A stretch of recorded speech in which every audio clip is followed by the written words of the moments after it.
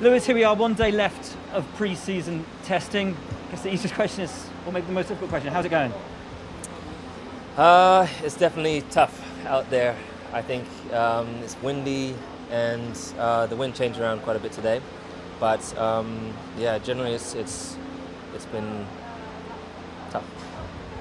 A very different looking car to the one that we saw you driving in Barcelona. Has that changed very much in terms of the car, its drivability, the way you need to drive it in any way? The wind or the No, the new bounce? package that you're running this week.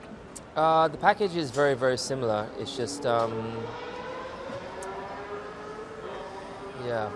what can I say? I think it's just really that being that it's the wind, it's the bouncing that we still have that this week, if anything is a bit worse. So we're just working through lots of different scenarios, trying to figure out how to hold on to the downforce and not have it bouncing as it was in the last test, and now that you're seeing everyone. I think everyone's probably in a similar boat. Some have managed to utilize or get around it in a better way. But it's difficult out there. It's bumpy, it's slippery, it's sand. It's in the morning it's way too hot, and yeah, and in the afternoon it's just gusty. So it looks difficult to drive out there, particularly as you say, over the bumps that are naturally here on the circuit anyway, but also because of the natural tendencies of these new cars. How difficult is it behind the wheel? Yeah, it's tough at the moment. It's I mean, you can see on the onboard tank slappers left, right, and centre. So you're and then bouncing and bumping, and it's yeah, it's not quite happy at the moment, but we're trying to tame her. You do obviously have that very new looking car for this week.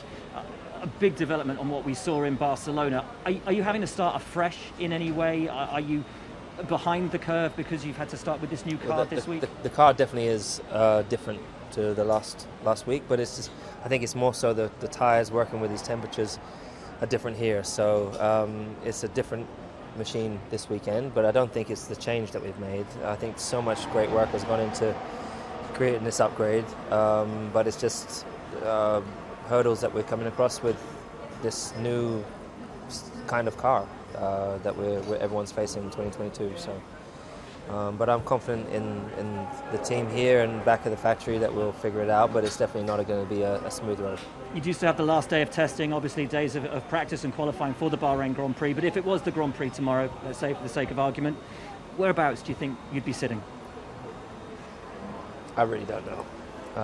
I think Ferrari, for what I can see today, Ferrari would probably be probably getting a 1-2, or maybe Red Bull. Who knows?